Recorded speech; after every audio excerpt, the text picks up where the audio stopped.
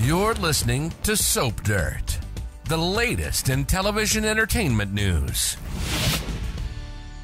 Hey there, Y&R fans. It's Belinda from Soap Dirt, and I've got your 2-week spoilers running from Monday, April 1st, all the way through Friday, April 12th.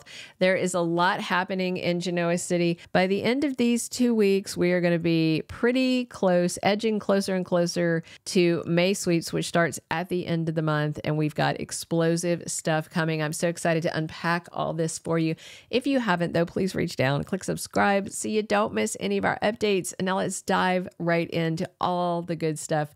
All right, we've got week 1 starting on Monday, April 1st. Tucker vows to Audra that he is there for her and that he told Ashley's family, this is what's going on. You need to take care of her. He said, I'm not playing hero for her.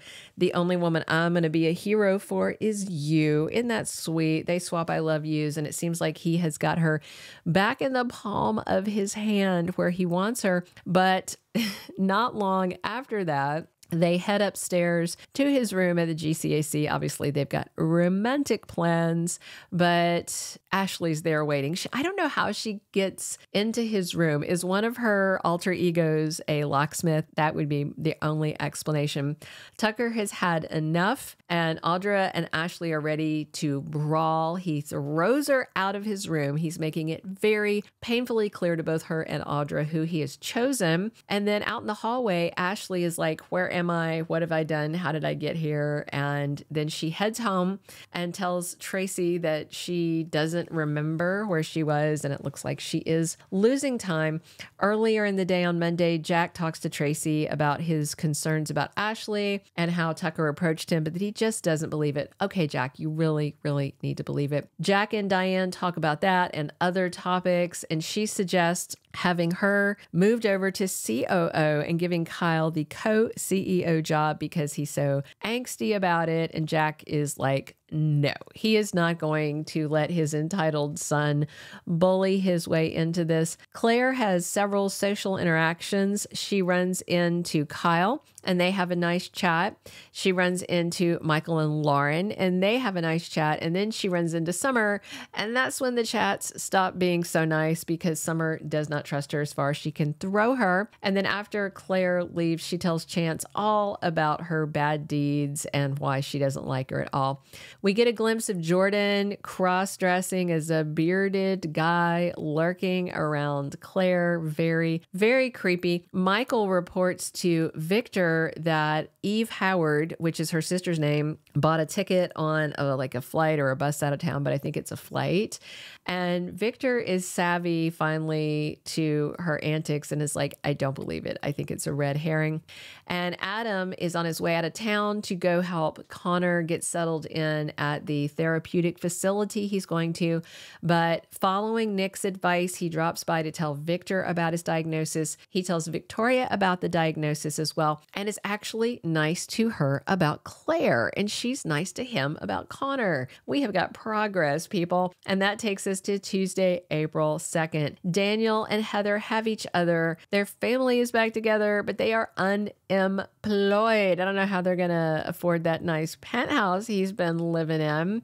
They are tense, and their new normal is taking a little bit of a toll on them. Meanwhile, Cole and Victoria talk to their daughter Claire, and they tell the story about how they met and fell in love. If you guys don't know this story, it's pretty dodgy because Cole was banging her mom first. I don't know if they're going to tell Claire all that. That'd be a little awkward, but you never know. Phyllis and Billy have a stunning run-in on Tuesday as well. Wednesday, April 3rd, we have got Nikki hanging out with Jack at Society, and Ash, she is completely stunned when a waiter brings over a drink for her. It's a triple vodka, and he says it's from the man at the bar. The man isn't there anymore, but the man clearly is Jordan in drag out trying to knock her off the wagon again.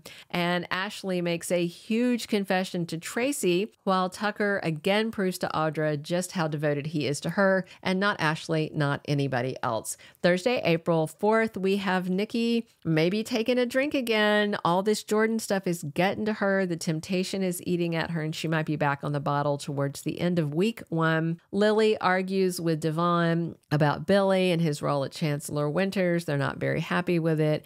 And Audra questions Tucker's intentions on Thursday. That takes us to Friday, April 5th, when Billy makes a vow to Chelsea, and I'm guessing it's something about supporting her and Connor and being there and not pushing Adam's buttons. Billy and Adam are being mature. Nick and Adam are being mature. Now Adam and Victoria are being mature. We're not going to have any drama left on our soap, right? Nick spends some time reconnecting with Lily as the first week ends, and Sally has Adam on the right course. All right, that takes us to the week of April 8th through 12th. We are getting a new Harrison on Friday, April 12th, and that means Kellen Enriquez is out. So we have a new kid replacing Kellen Enriquez, who has been playing the role since quite a few years now. And I'm going to miss Kellen's wild mane of hair. He has the most gorgeous curly hair. I know a lot of people are like, oh, that kid needs a haircut. I don't think so. I thought his hair was beautiful, but we're not going to have him to look at after now because he has been replaced. Redding Mansell seems to be a good little actor. The thing is that he is the same age. So if you were hoping for a Saurus, that is not happening. Oh, and I'm sorry, it's not Mansell, it's Munsell, Redding Munsell.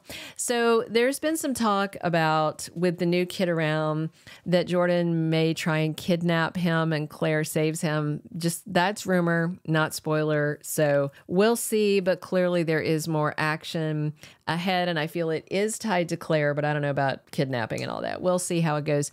I'm worried that Connor is not going to settle in real well at this new school, and there's definitely more drama there building as we head into sweeps. But Billy is there as Chelsea's rock, and Sally is there as Adam's rock, and Adam and Billy are getting along. So as I said, it's kind of exciting.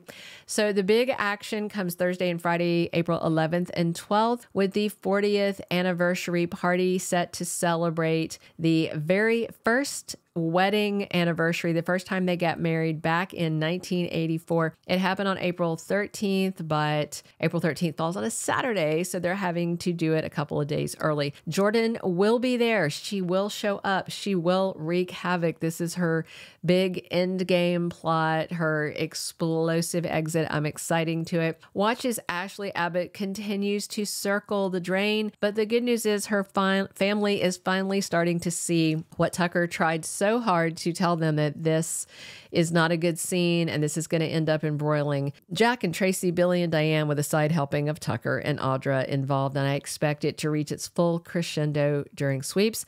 And I just wonder if Heather might have some backlash in mind over her firing. I hope she doesn't file a lawsuit. She wasn't wrongfully terminated because Wisconsin is an at-will state and you can be fired for no reason or pretty much any reason in most cases. So we will see how that goes. Those are all of our 2-week spoilers. If you haven't, please reach down, click subscribe so you don't miss any of our updates. Definitely let me know what you are excited to see, and head back here soon because we are talking Y&R 7 days a week. And as always, it's Belinda from Soap Dirt. Thank you for being a loyal listener. Follow us wherever you get your podcast, because you don't want to miss the next episode. Soap Dirt is on all the major podcast platforms, including Apple Podcast, Spotify, iHeartRadio, and more.